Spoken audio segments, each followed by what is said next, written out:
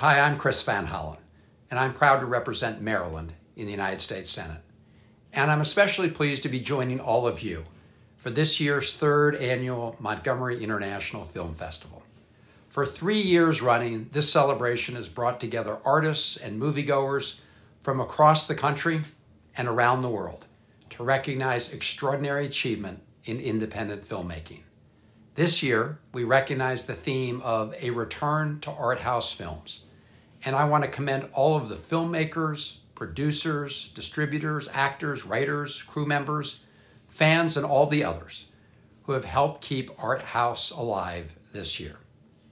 The mission of sustaining and supporting small independent films has always been a hard-fought battle, but that challenge has been even more daunting throughout this pandemic. As the global economy endured financial shocks, many independent projects were put on hold, and independent theaters closed their doors. It has been an especially difficult time for the independent film community, one filled with new hurdles and ever-changing circumstances. And I want to salute each of you for your determination and your tireless efforts to keep moving forward, even with all these headwinds. We're now building back from this crisis, and I'm proud to have worked with my colleagues in Congress to deliver real relief for independent cinemas and other struggling venues across the country through the landmark Shuttered Venue Operators Grant Program. So far, the Small Business Administration has approved 1,514 of these grants nationwide, and $9.4 billion in grants have been awarded overall, including over $158 million in grants for Maryland. Make no mistake, we are not out of the woods yet, and the road to a full recovery remains long. But I am confident that together we will build back stronger than ever before. And this film festival is a crucial part of that shared endeavor.